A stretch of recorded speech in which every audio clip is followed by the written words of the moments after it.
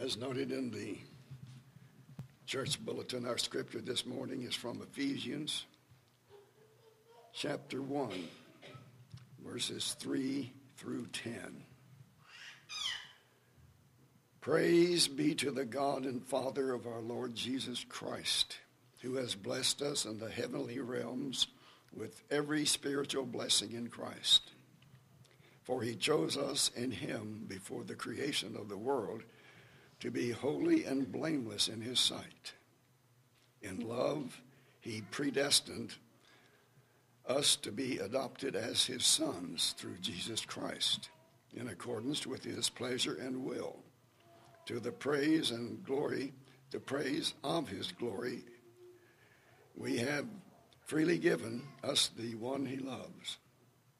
In him we have redemption through his blood, the forgiveness of sins, in accordance with the riches of God's grace that he lavished on us with all wisdom and understanding. And he made known to us the mystery of his will according to his good pleasure, which he purposed in Christ, to be put in effect when the times will have reached their fulfillment, to bring all things in heaven and on earth together under one head, even Christ.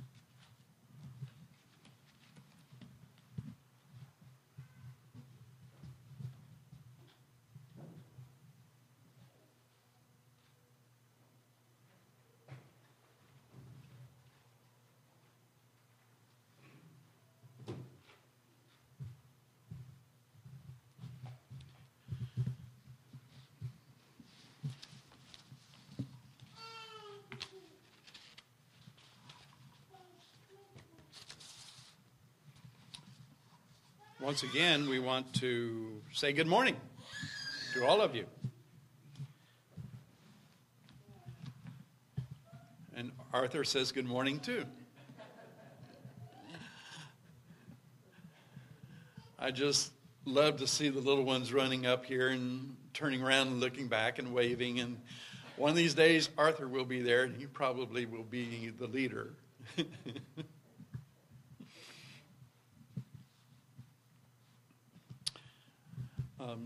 Betty wasn't feeling well, and so they had to go ahead and go home.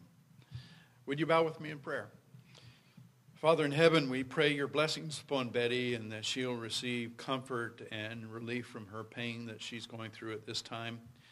She was such an inspiration to us to come and be with us today in spite of that pain. And Father, we're just so thankful that the faith of those that are suffering are such an inspiration to us. And we realize, Heavenly Father, that Job of old demonstrates that faith demonstrated in trial is a great testimony of that dedication, loyalty, and commitment. That, as Job said, though he slay me, yet I will serve him. And the spirit and attitude of those who have suffered so much in this world and yet cling to you, Heavenly Father, will be a testimony far greater than any sermon that has ever been preached. And we pray, dear Lord, that as we enter into a sermon lesson, that our message will be timely and effective and helpful. And we know, Heavenly Father, that you have truly imparted within us a sense of your divine presence. And eternity has been put in our bosom. And we realize, Heavenly Father, that spark of something beyond ourselves is so powerful that it can blaze a great fire of zeal and enthusiasm for your cause, and that we can spread this love throughout the world. In Jesus' name, amen. This passage in Ephesians chapter 1 reminds me of something I heard many years ago, which gave me an overview of the whole Bible that God's eternal plan is demonstrated through the Scriptures like a scarlet thread that runs through Genesis through Revelation. That it begins with the Old Testament that constantly from Genesis 3:15 of the seed that would destroy the head of the serpent, which is a prophecy of the death of Jesus Christ right at the fall. That demonstrated the beginning of prophecy to reveal God's eternal plan. And it began by simply saying, someone is coming.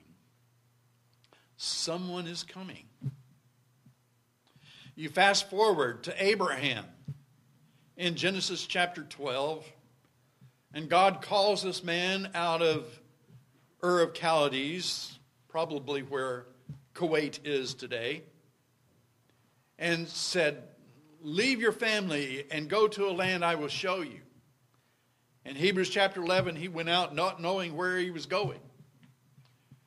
And he went, and he followed the lead of God. And God said, I will bless you and make a great nation from your seed.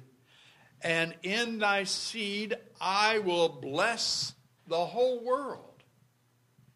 That obviously, according to Genesis chapter 3, is the seed of Jesus Christ. He did not speak of many seeds, Paul says, but of one seed, which was Christ. Someone is coming. Someone is coming. And we read in chapter 22 of the book of Psalms that someone was going to come and he was going to suffer greatly at the hands of wicked men, and even his feet and his hands would be pierced.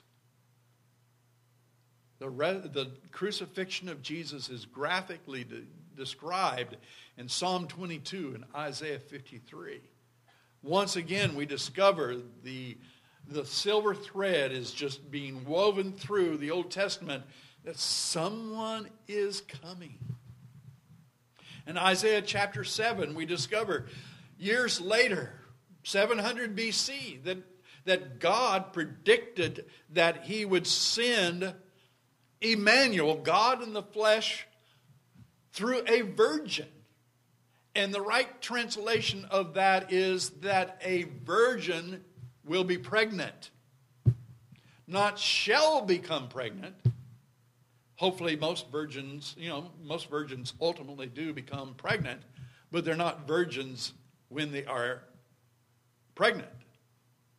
But the text is that a virgin will be expecting. And when he comes, his name will be called Emmanuel. Someone is coming. And then in chapter 9, he says, a child is given. In this prophetic vision, as if it already occurred, he says, and his name will be God, Eternal Father, Wonderful Counselor, Almighty God. Who could this be? Can you imagine a Jew 700 years before Christ reading these prophecies and scratching their head and saying, we believe in one God, and yet we read of God coming into the likeness of our flesh. Who could this be? Who could this be? Someone is coming. And then the last book of the Bible says that a messenger will occur, preparing for the coming of the Lord. The last prophecy of the Old Testament says someone is going to come and prepare the way of the coming of the Lord himself. And so throughout the whole Bible, the Old Testament is that scarlet thread about someone. Someone is coming. And it ends with someone is going to come and prepare the way for him. And we open the New Testament And we see John the Baptist. And it declares that he was the prophesied messenger sent by God, predicted in the last book of the Old Testament, Malachi. That here he is, the messenger who is sent to prepare the path for the coming of the Lord, preparing a people for Jesus Christ. And then we find Jesus coming to be baptized by John the Baptist. John looks up and he sees him coming. And he says, "Behold the Lamb of God that takes away the sins of the world." And Jesus submits himself to be baptized. And John, what did he say? But I can't baptize you. You should baptize me. But Jesus said, "Suffer it to be done that all righteousness be fulfilled." The sinless Son of God still obeyed a commandment of the Lord to be baptized, even though it was Mark chapter 1, for the forgiveness of sins. He had no sins to forgive, but he refused to neglect the commandment of the Lord. And what happened after he came up out of the water? But the Holy Spirit descended upon him in the form of a dove, and the voice came out of heaven. Once of the first of three occurrences of God speaking from heaven in the ministry of Jesus. And John heard the Father say, "This is my beloved Son, in whom I am well pleased."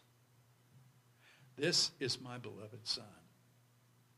And the Gospels, Matthew, Mark, Luke, and John, record the fulfillment of the Old Testament promises that someone was coming. And now, in Matthew through John, we discover someone has come. Someone has come. The divine plan through eternity has come finally. People would say, "Is this the one that has been predicted? Is this the prophet? Is this the Messiah? Is this the son of David? Why are these questions recorded in the New Testament? Because every one of those questions the people had were answered. Jesus even said, "If you do not believe me, the words, believe the works that I perform, for they bear witness of me." And then Jesus goes about teaching. And people said, "Never any man spoke like this man." The religious leaders sent a guard, soldiers, to pick up Jesus and arrest him and take him to court. And they came back empty-handed. They said, "Where's Jesus? We sent you to arrest him." And they said, "Never man spoke like this man." This powerful presence of Jesus. They knew that they were in the presence of greatness. They may not have understood, but they understood that one greater than all the rabbis was here.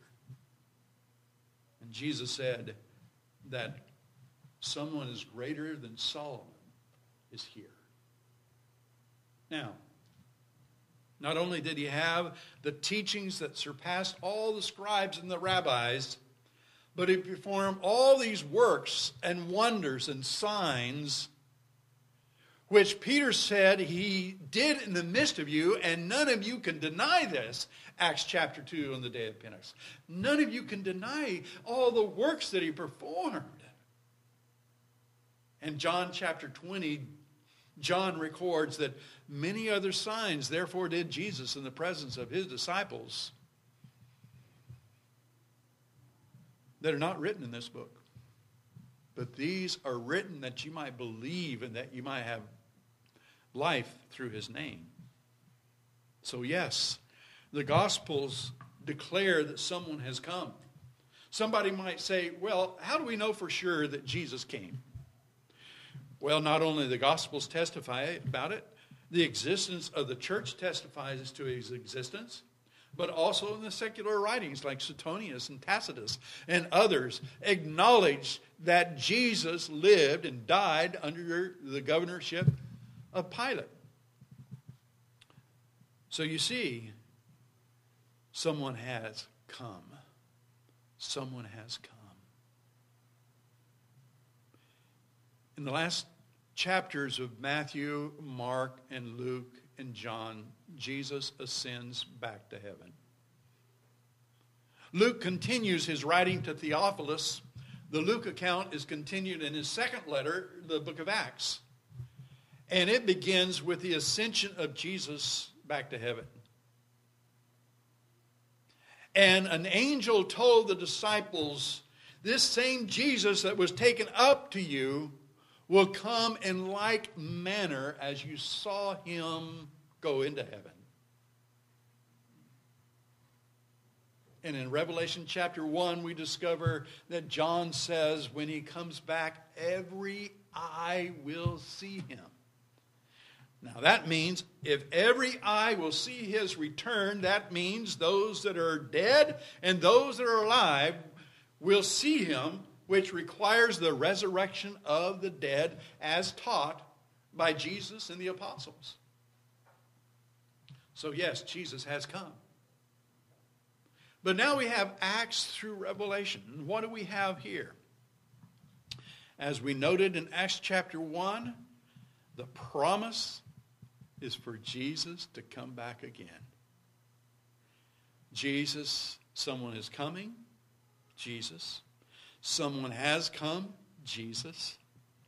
And someone is coming again. The divine plan through the ages, from the foundation of the world, the eternal plan that is mentioned in Ephesians 1 and Ephesians 3, is that Jesus would come and give his life as a sacrifice for sin, that whoever believeth in him should not perish but have everlasting life, John chapter 3 and verse 16. And that ultimately those that are prepared for his second coming will be taken up with him and so forever be with Jesus Christ. Now, in almost every epistle from Romans through Revelation, the second coming of Christ is either stated explicitly or hinted at. And so, in a sense, the Christian faith is apocalyptic. That means that it looks forward towards the second coming, the end of the world. Now, there are different theories about what's going to happen in the end, but all theories aside, it's going to happen just as God wants it to happen. And we shouldn't spend so much time thinking about what's going to happen as we are where we're going to be when it happens. With the Lord or not with the Lord. Now the message is that we be prepared for the coming of the Lord. And so because of the sense of urgency with regard to the coming of Christ, because he said that he's going to come like a thief in the night. Well, as you know, I don't think that a thief will send a letter to your address saying that on a certain night, at a certain time, I'm going to come and I'm going to rob you. He will not give any warning in advance. And so when Jesus said he's going to come as a thief in the night, I believe it. And all these people that are setting dates for the second coming of Christ are wasting your time and their own. And there are more important things than setting dates for the second coming of Christ. And we heard that demonstrated and communicated effectively by our brother Rob a while ago. That we need to have that heart right with God. And so this is what the letters are for. So through Romans, through Jude, and including the letters in the book of Revelation, and the whole letter, is to help us to keep our heart right with God. So in a sense, Matthew, Mark, Luke, and John are written to develop faith, The book of Acts, which records the growth of the church, the preaching of the gospel, and examples of conversion, tells us how to take our faith generated by the life of Jesus in the fourfold gospel, and then in the book of Acts discover how we become a Christian and what the church is all about, evangelistic, missionary-minded. And then, having become saved, the epistles are written and addressed to us to how we can remain faithful. I mentioned this, I think, in the Bible class, that if you would take every controversy, every reference to false teaching, every reference to immoral acts that are condemned out of the epistles, you wouldn't have much left. They were written to be addressed to churches and their problems, their contemporary problems. And people don't change. If you read history, if you read the time of the apostles, the secular writing, we call that Western Civ, that basically people are the same as they were back then. We just have more ways of doing evil things. But they're the same old problem, the same old sins. And so the relevancy of the epistles that addressed current problems in the church then is relevant to us today. And that's why it's so important to study the Word of God. It's important to join in the Bible studies that are offered by the church to try to get a deeper understanding of the Word.